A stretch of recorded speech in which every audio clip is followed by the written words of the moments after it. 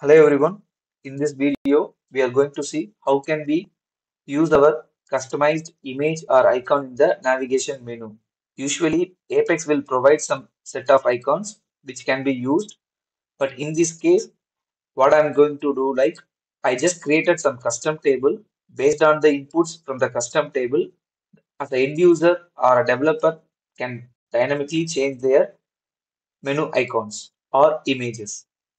For example, in the left side, you can able to see home reports form, right? So here I just added some table. Okay. So I have downloaded some six different kind of images in the PNG format. I have downloaded those images in this website. Okay. So here what I'm going to do, like I'm just going to change the icon. So the icon one PNG has been already uploaded in the shared components application files. Okay. Click save. Okay, now I am going to refresh this page. Now in the home icon or home image will get changed. So now you can able to see, right? So I'm going to explain how can I achieve this. Before into that, what will be the default method like? Okay. So when you are trying to create an application or any page, you can able to see those icons. These are the inbuilt icons provided by Apex. Okay. So in this video, I'm going to clearly explain. There are two types of methods. How can we dynamically change the icons? One is the static method. It's nothing but we need to upload some set of icons in the shared components. After that, we need to use some kind of CSS in the static manner and put it in the page inline section. That is the one approach. And second approach is we need to create some custom table. In the custom table, we need to load all the labels, parent labels, as well as our shared components uploaded image names, as well as image class. Okay. And when you are trying to create any navigation menu, the sequence will come as M1, M2, M3, M4. Okay. So here, what I'm going to create like is first I will explain you how can you use the static icons. Okay. So for that, I'm going to click the home page, report page. Okay. So here what I'm going to do, like I'm just going to add some custom image menu. Okay. So for custom image menu, I have created some SQL query based on that custom our object like dynamic tabs. So this is our custom table. Okay. So now you can able to see there is no images or icons has been found here. Okay. So what I'm going to do, like edit page,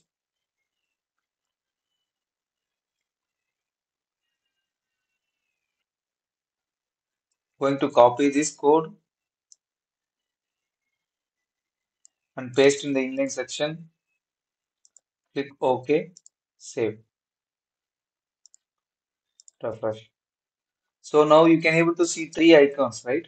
So here I have used in the static manner. For example, M1 will be considered as icon 1, icon 2, icon 3. Okay, okay. This is a static method,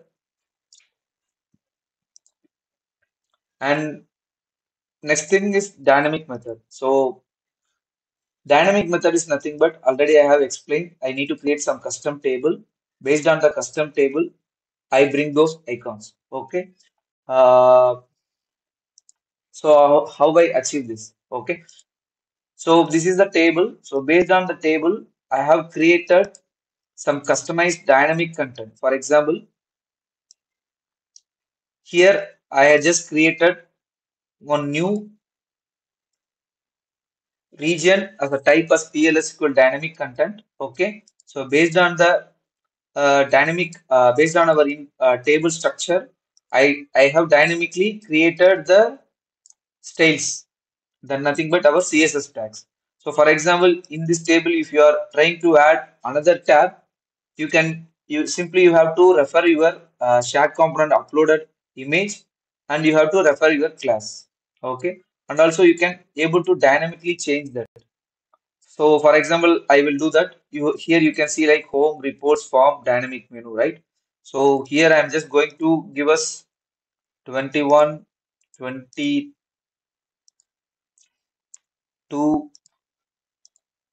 This will I call as 22. This will be 3. Save. Okay.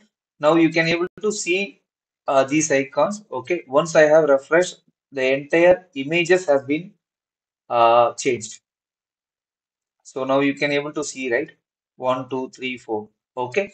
In case if you want to change the another image. Okay. So for example, I'm just going to download one image from here.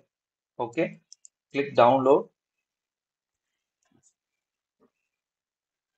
If you are going for the long image, you need to set the style with height and all. Okay. So here I'm just going for the PNG free image, and custom size is 13 to 30. Okay. I just click the download. I set it as icon 55 or something. Click save. So this is download as a PNG image. Okay. What I'm going to do, like I'm going to upload into the shared components, static application files, create file, icon 55. Click OK. Create. Okay. So next thing is what I'm going to do, like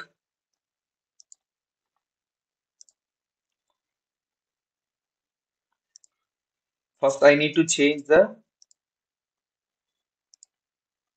custom image,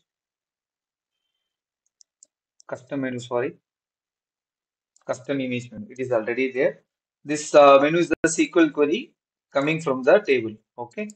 So what I'm going to do, like I'm just going to alternate this image. Okay. So for example, in the home page, right, I'm just copy this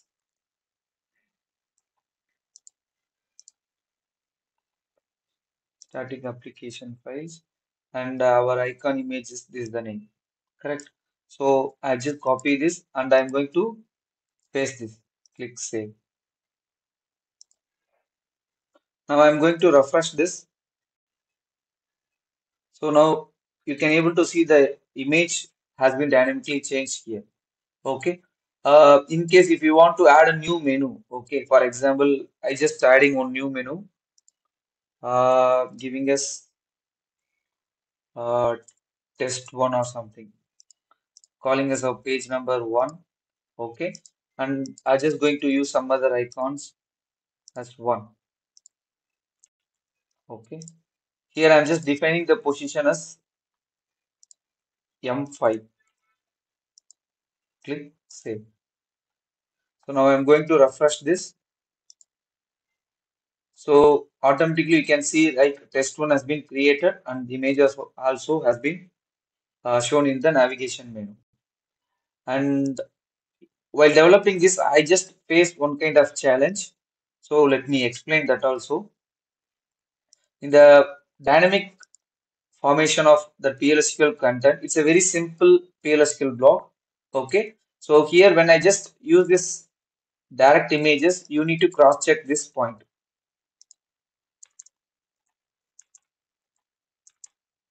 Okay, click save.